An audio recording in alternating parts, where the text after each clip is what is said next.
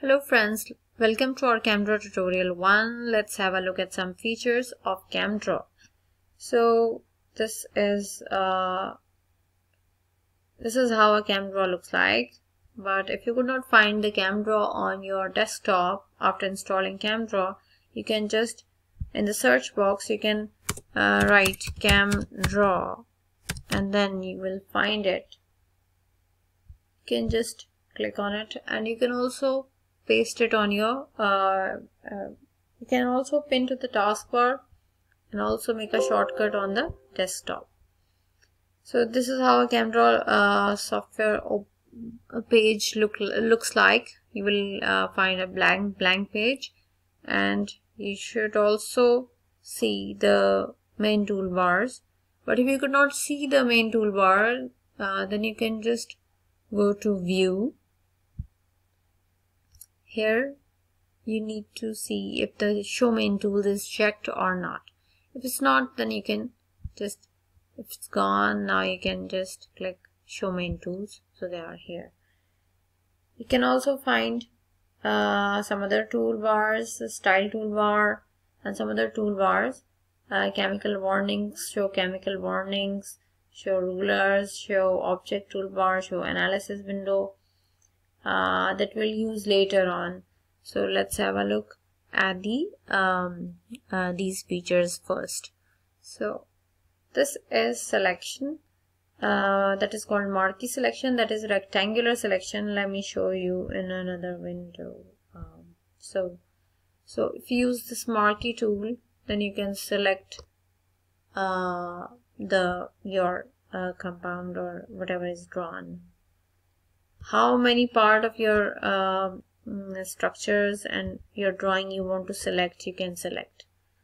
Then this is Lasso tool. From this Lasso tool you can select the structure according the area according to your own choice. So I'm just selecting this. So only this part is selected, the other structure is not selected.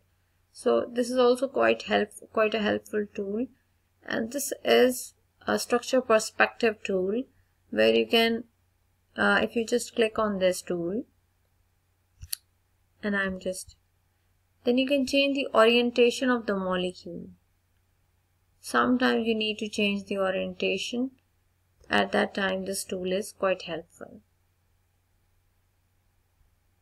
Okay, so this is single bonds, solid bonds. When you need to make any structure, you first need this solid bond. So I'm just clicking on the blue highlighted area and then clicking the solid line so the chain is extended. And you can have an option for multiple bonds like double bond and triple bond. You can select triple bond and double bond. You can let's have a look at this double bond. So double bond is selected. You can also have a look at the triple bond. So triple bond is selected, but this is wrong because carbon is making more bonds, so triple bond over here. You can also have dashed bond. You can use where you want dashed bonds, hashed bond, hashed wedged bond for stereochemistry if you want to make stereoisomer. Like this. You can also have bold bond. You can also have wedged bold bond. I'm just using the wedged bold bond. You are using the left mouse button for pasting the bond, and then clicking the central. For example, you can just I'm just using the central mouse button for this, and then wavy bond.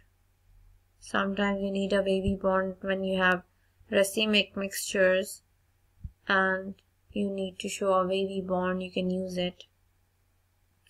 You can draw a table on ChemDraw. You can make a long chain of and long alkyl chain. You can just press left button of the mouse and drag it. So the number shows how many chain length you want. The numbers show 16 means 16 carbons. So for example, stearic acid is a long chain carboxylic acid. You can, by using just this tool, you can save your time. This is cyclopropane ring, so you have a number of options for cyclic rings: cyclopropane, cyclopentane ring, cycloheptane ring, cyclohexane ring, cyclopentadiene ring, benzene ring. Then the other chair form of the cyclopentane, cyclohexane ring, cyclooctane ring, and cyclohexane ring with no chair conformation, just planar. And you can also draw template. You have a lot of templates. Let's have a look at this. So you can fragment, do mass fragmentation by this tool. So you can just click on the left button and select it, and then you can just use the left button and draw a line. It will fragment the molecule into two halves, into two fragments. So if you want to fragment this one, you can do it. So I'm just using Control Z. If you want to undo the something, you can use Control Z. Control Z. This is eraser. For example, if you have if you made an error, you can use this eraser. This is the text option. You can write. I'm just writing, clicking on the bond here, and I'm using this text button to use caps lock and then OH. So we have this. So the text is OH now. So you can just check the structure.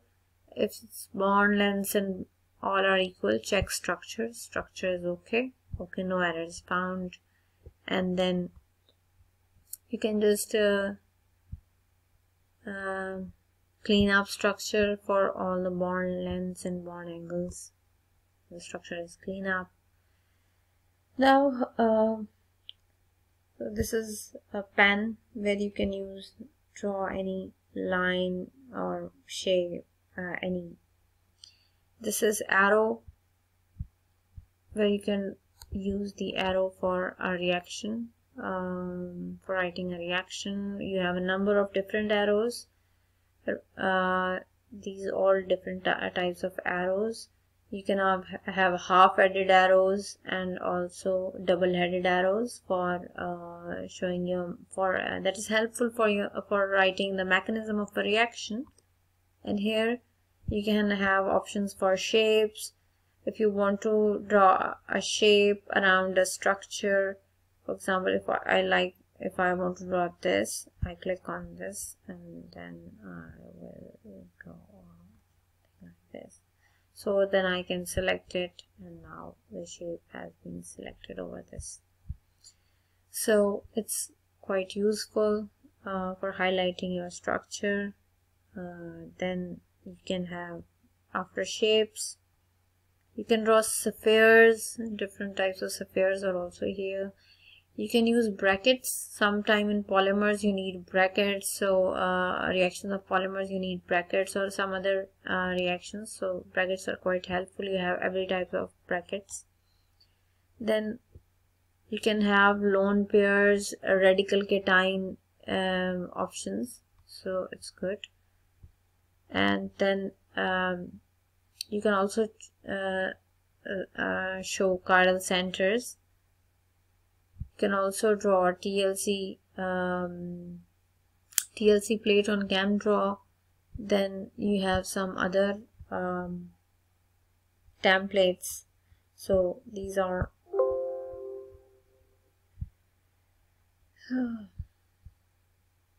enter the number of lanes present in TLC plates. Okay, so this is our TLC plate. So this is our TLC plate.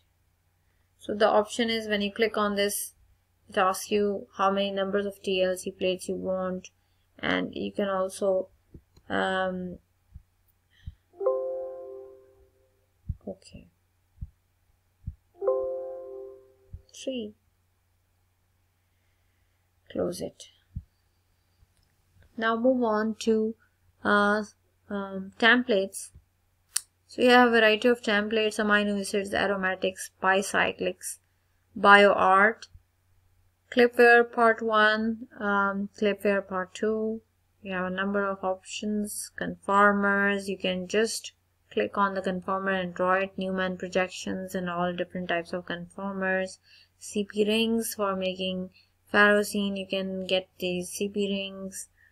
Cycloalkanes, you can for making crown ethers, that would be helpful. DNA templates, if you need the basis of DNA, adenine, guanine, and cytosine and thymine. Functional groups, if you want to add any functional group, you can add it directly from here. Hexoses. It is very difficult to draw a sugar molecule on ChemDraw and it takes time, but you can just take any hexose and make your chain. Phenyl rings, you have different perspectives with their different perspective orientation. Polyhedral molecules, they also take time to draw, but it's quite easy in ChemDraw. RNA templates, you have bases, RNA bases. Stereocenters, you can draw any types of stereocenters, many types. Supramolecular supramolecules, you can have different types of supramolecules. So this is all about today. Then we'll